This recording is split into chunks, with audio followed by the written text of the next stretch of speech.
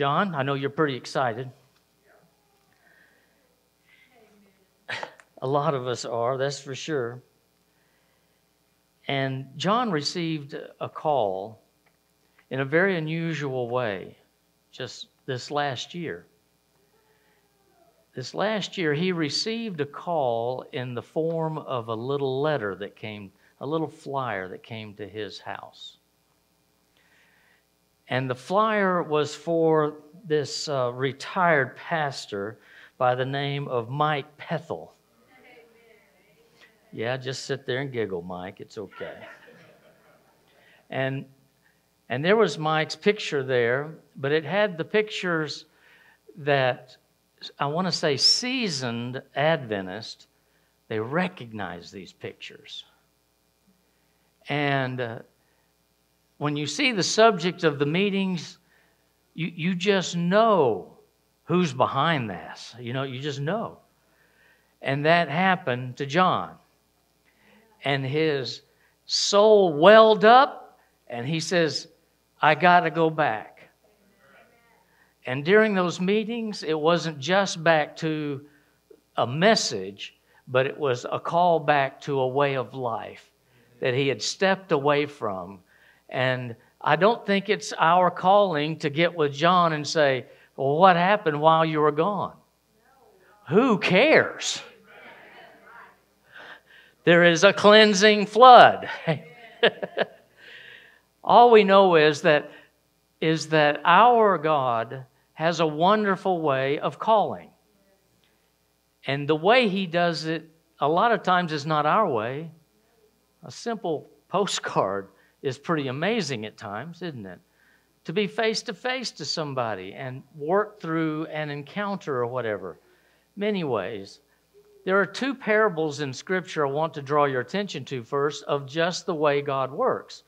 The first one is the first major parable that Jesus actually preached. The parable is the sower. I'm fascinated by this parable because it's so detailed. It talks about the different types of soil in the area where the seed falls. It describes the process of growth, and it eventually comes to a harvest. A good harvest is the purpose of the parable.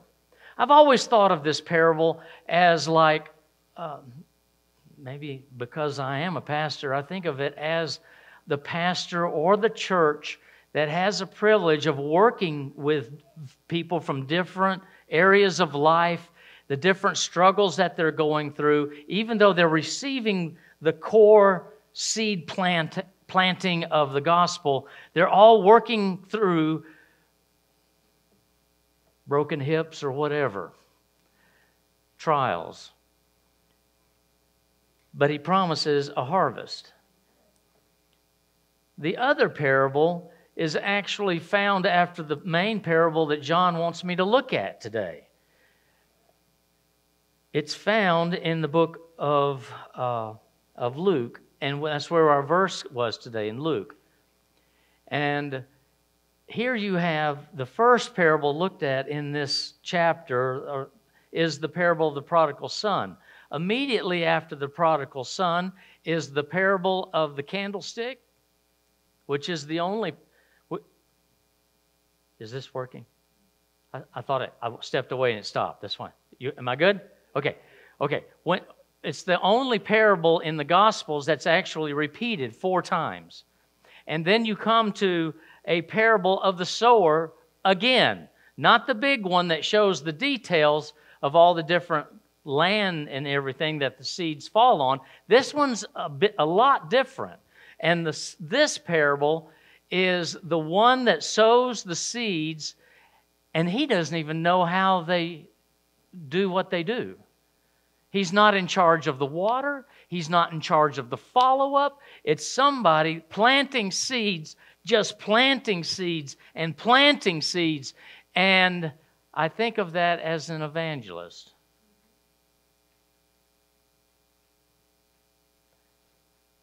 And he keeps doing this in faith, believing that God's mighty work through His children or whatever means He can use to bring people home will result in a harvest.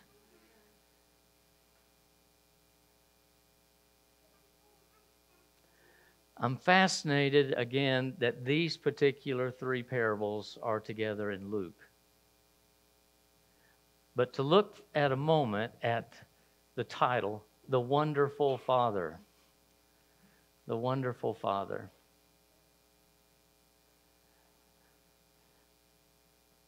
John had an experience. And I'm so glad that the children are here to witness, I want to say, the fruits of what he experienced.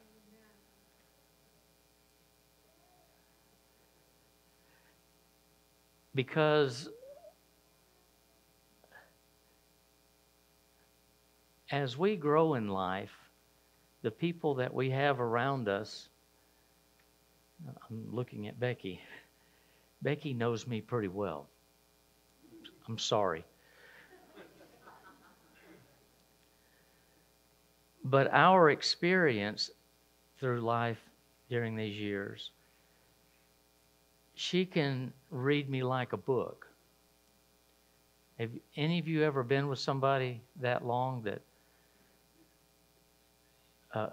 yeah, even, John, I'm sorry, but your children are even raising their eyebrows now.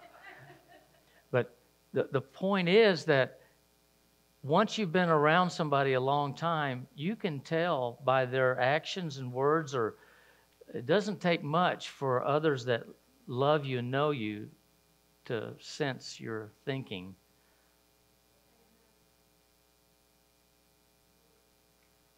Yeah, it's the work of the Holy Spirit that does this calling. There is a sentence in this little book, Christ Object Lessons, referring to this parable. The love of God still yearns over the one who has chosen to separate from Him.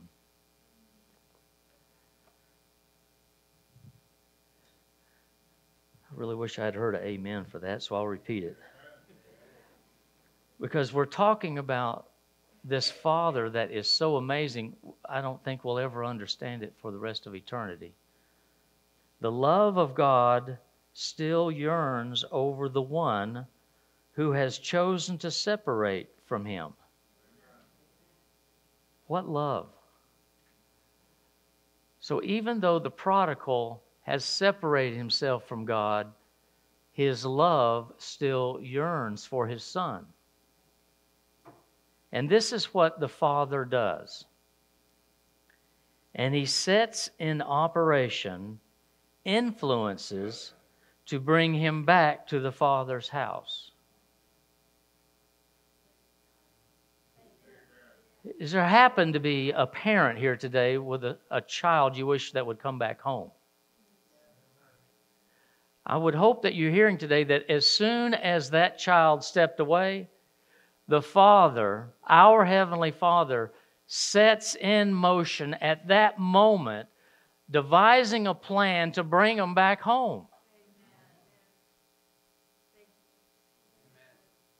If I didn't know any better, I would think that I was standing in the Garden of Eden with Adam and Eve, and when they took one step away, I've got a plan I need to tell you about. What a loving God we serve.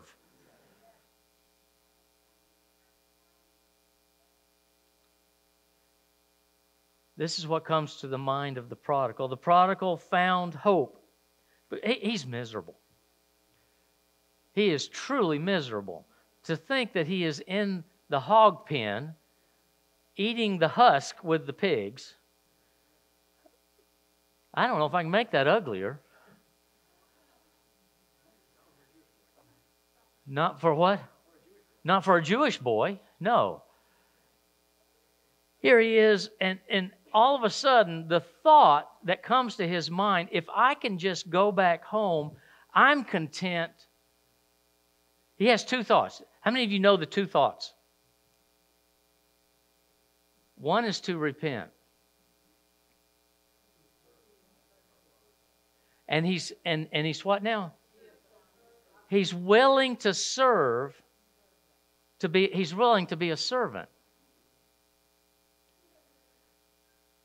This is pretty amazing to consider this. That line of thinking is the very core of the misunderstanding of the Father. I want to say that again because I want to be sure you hear this today. To say to the Father, this is where he's mentally working this through. I know I need to go back and say, Father, I have so messed up. I'm willing for you to make me one of your hired servants so I can come home. Okay? He's thinking this through. But this is how far he's gone away from the Father. He doesn't realize that the love of the Father will make him again, because he never left it in the first place. He has always been his Son. And it doesn't matter how far away the Son goes, he cannot change that fact. John, if I was you, I'd be shouting hallelujah. And I can't help but think, as family members, church members, that even if it's someone late in life that realizes this fact and they get excited about it, you want to just relish in that joy also.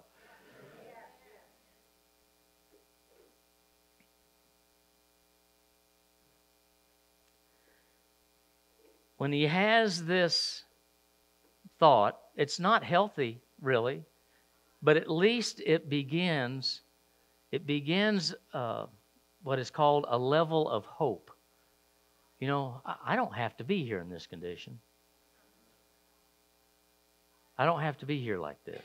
I'm going to go home and I'm going to work this out with Dad, you know. But that hope that instills in his mind is the hope of the love of the Father.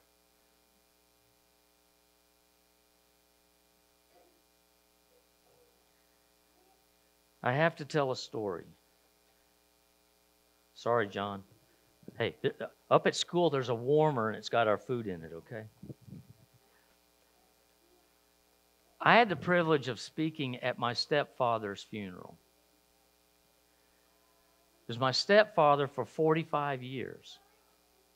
At the funeral was his son and daughter that he raised. In my life, I came into his life years later. The son and the daughter's gone. They're married and on their own. Their connection to their father was a hard man. Hard man. When Becky's first time to meet him, we went to Birmingham, Alabama, and she and I, on that Sabbath, had the privilege of seeing my stepfather baptized. And to witness him take hold of a truth that he had never heard of until just a few years before that. And at the funeral, I knew I was sitting there with his son and daughter that knew this hard side. But as for Mom and me and my sister, we had a privilege of witnessing the growth of a man with Jesus leading in his life that the children had not ever experienced. Even when coming over for visits, it doesn't matter if it's Thanksgiving or Christmas, I realized they were seeing a historical man. Mom and I was seeing a new man. Was that overnight? No.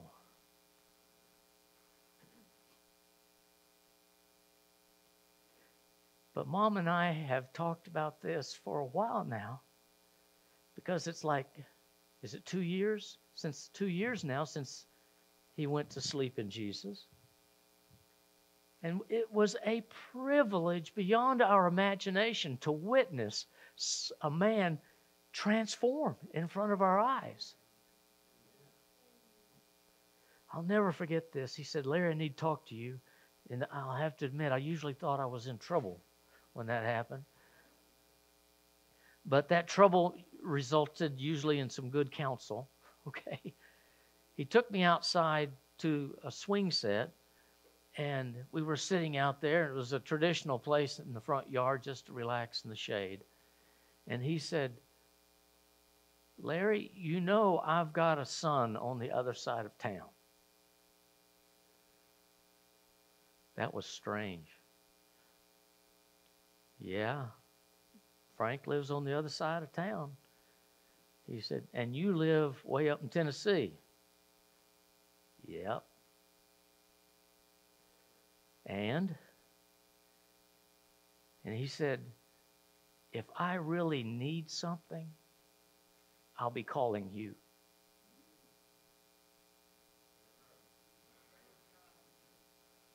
John, you got a new family.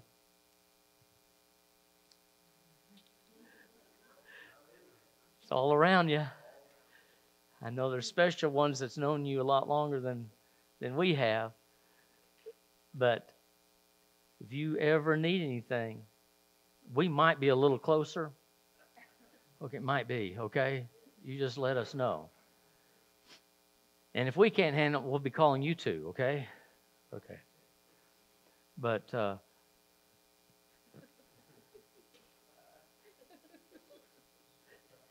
okay.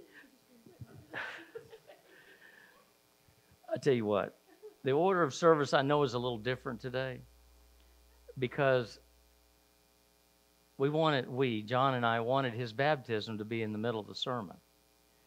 So if it's okay, we're going to break now, and we're going to transition to changing for the baptism. Happy Sabbath. John is speaking to you because he has a statement he would like to make to everyone. This is my statement of faith and a thank you. Are you ready? Yes. I, John Edward Laswell, confess, repent, forsake, and make restitution where possible for my sins. I believe the Seventh-day Adventist 13 baptismal vows, and I plan to keep them with the Spirit's help. I also believe in Jesus Christ is the Son of God the Father, and that Jesus came in the flesh. I believe that Jesus lived a perfect life, and that he died on his atoning cross for my sins. As me. Amen. Amen. I accept Jesus as my personal Savior and believe he was resurrected on the third day, and now he is in the heavenly sanctuary as my high priest. I believe Jesus will come soon as King Jesus and take his righteous people, both the resurrected dead and the living, to heaven for 1,000 years. I thank God and praise God the Father, Jesus Christ, and the Holy Spirit for offering such a generous and wonderful plan of salvation to me, a sinner, which is free because of their wonderful grace. And now I want to thank those that have helped, particularly Pastor Bethel, his wife Kathy, our pastor here, and Becky, and those members that have befriended me, like Ellie and Harold, and others, Nancy, and have drawn me with their love into the church membership. A big thank you to each one of you. Amen.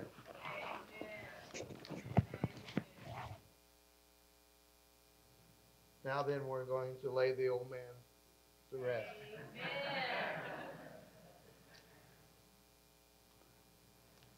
Are we going to do it? No, we aren't, but he is. Oh, okay. Because of your faith, John. By the way, I need to let them know what's about to happen, okay? All right, yeah. Okay. You don't see a washcloth. And I need to take a deep breath, too. Yeah, that's a good thing. Right? Yeah, Yes, a good okay. thing. Yeah, that's a good thing. He's asked me to do a couple things here in particular. One is to just hold his nose so that there's a good dose of water on his mouth. He wants his mouth to be anointed. I want it to be baptized. Baptized, that's right. That's right. And he's asked me to hold him a little longer under the water. Yes. Okay. That's what I want. Okay. At least for, 30 seconds? Or no, I mean 5 seconds. You mean 5 seconds? Okay. I know. I'm hoping, I know we're laughing and we're enjoying this moment, but it's so beautiful. The symbolism of the desire that he's claiming today is the old is dead is huge, okay? And we're washing away the sins in Jesus' blood. Amen. Amen. So this is very easy, John, because of your faith in Jesus and what he has already accomplished to save you from this old world. I now baptize you in the name of the Father and of the Son and of the Holy Spirit. Amen.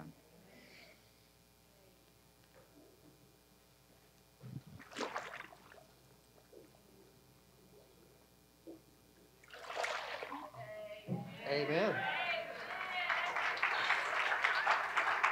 You did good, Pastor. Oh, he did. He did.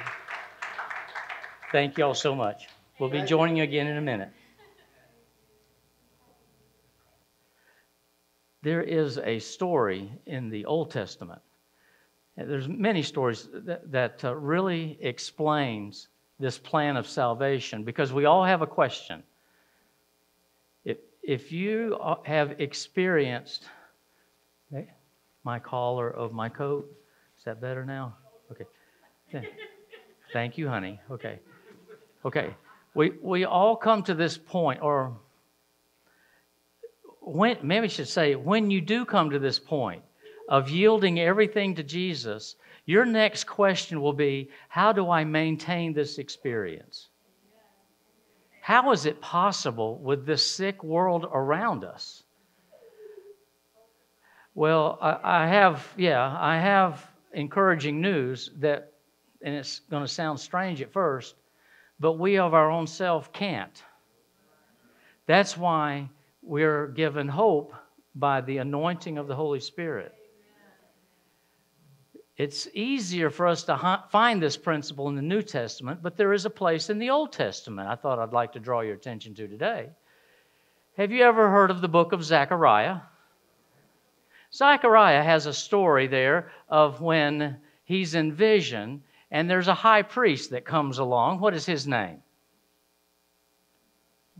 Joshua. Joshua comes along as the high priest, and he's in his garments, and they're called filthy garments.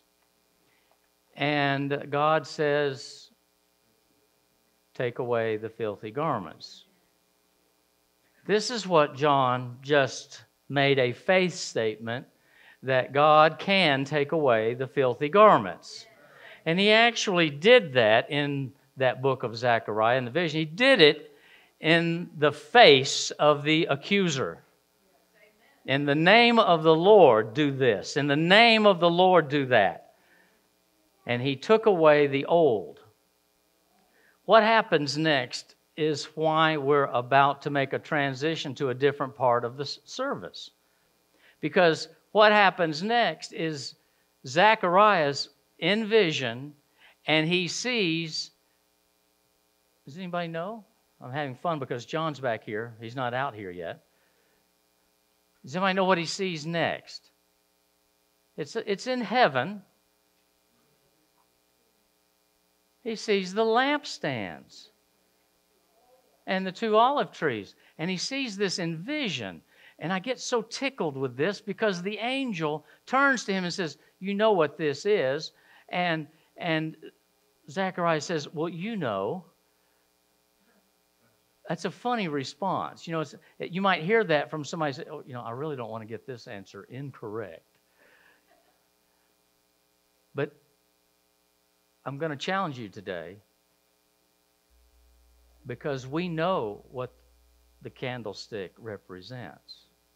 Not just the light that comes from the wicks, but the oil that is in the candlestick represents what? The work of the Holy Spirit and the actions of the Holy Spirit that produces light to shed a glowing amber across the room to illuminate the Word of God, the bread of life. This is why it tickles me that even in the Old Testament, before we have a study on the Comforter or the coming of the Holy Spirit, the Old Testament already had a handle on it. And here's an illustration back in the book of Zechariah that once you have eliminated the old, God knows our natures, He knows our needs, and He then reminds him and gives him the power of the Holy Spirit. This happened to Jesus. This happened to the group in Acts 19, and we're going to ask for the same gift today for John. So, John, if you'll come forward into the middle, and I'd like to ask for the local elders or even visiting elders to come forward and your family. Maybe some special others, like Pastor Pethel. In fact, Pastor, I'd like for you to have the first prayer for him. Okay, if you would pray. Yes. Yeah, here they are right here.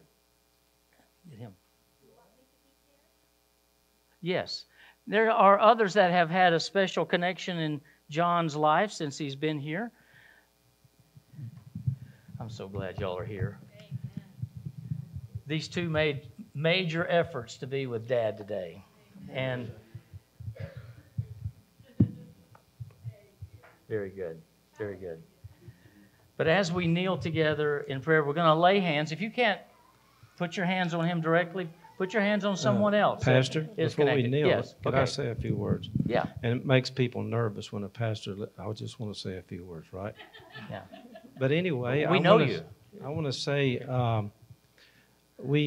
I told Pastor Larry some months back, I said, I put together some Bible study guides and 10, and I've also have a PowerPoint program, and I said, I'd like to offer it to you if we want to have some meetings.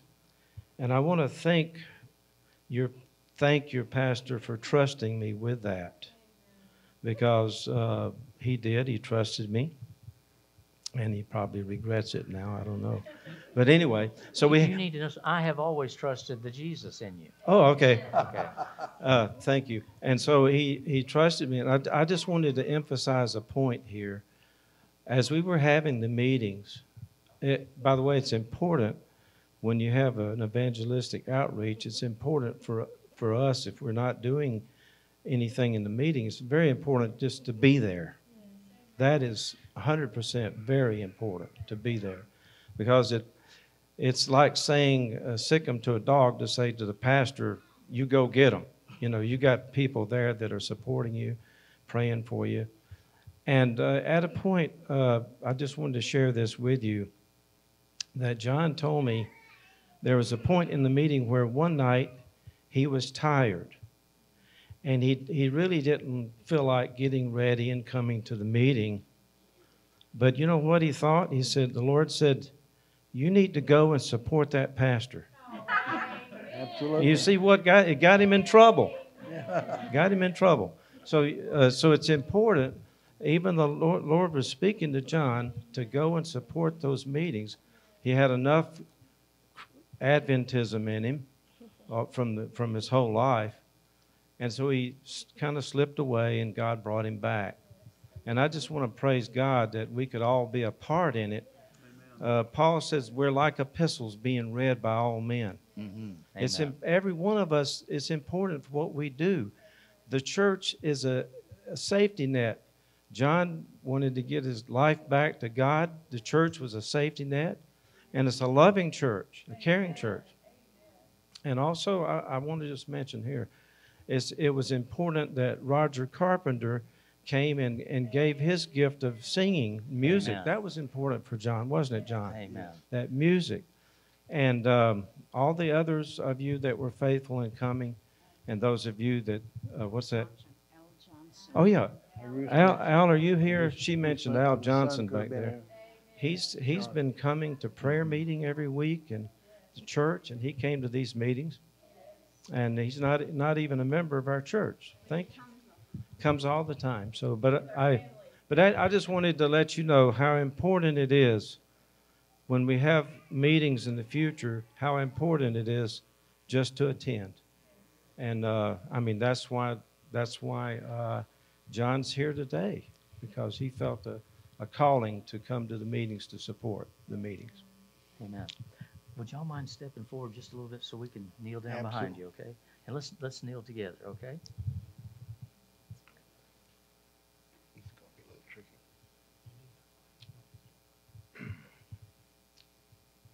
Get down. We got this right there. Shall we pray? Heavenly Father, we want to give honor and glory to you for life, the creator of the universe, who didn't give up on mankind, but was willing to give yourself, even your Son, that we might have eternal life. And then also to give us your Holy Spirit that guides us and leads us to where we are and has led John to this point. And we know that the Holy Spirit gives gifts and turns us into not just members, but active disciples to point others to Jesus. Amen. Lord, thank you for using any of us here. We're epistles being read, giving honor and glory to you. And we just praise you, Lord, for that. Amen. And as the anointing is a symbol of your Spirit touching leaders and disciples, we ask that you would continue to symbolically here, as we lay hands on John, that he would receive gifts that would lead others to Jesus. He would point others to Jesus. Amen. We just pray that in a very special way and give you thanks for it. In Jesus' name, amen. Amen. Father, we just thank you so much for the privilege of coming together and just working through the visual response that we are making, that John is making to the plan of salvation. Thinking of what your Son has accomplished on the cross, he's claiming all of those benefits. Thank you. He's also claiming the benefits of the indwelling, victorious life of Jesus, and he knows that he cannot have that without the Spirit bringing that to him. So we're asking for an anointing that will not be just today, but every day. Amen. Until he sees you in the clouds. And because today and every day forward, it will be your faith in him, your joy in him, your patience, your wisdom, your discernment, your ability to commune with others in a way that draws, that shares hope, that is used with gifts that he never thought he could even consider having. We are in awe of this plan, that the Creator of the universe desires to indwell this flesh of ours. Amen. It's just a miracle in itself. So we're asking that you anoint John afresh each and every day. And as he senses your presence, may he go forth without fear or doubt, but with power from above to accomplish whatever you see fit for each day. We are thanking you in advance for your victorious life you are bestowing. Make it so in the wonderful name of Jesus. Amen. Amen. Amen. Thank you very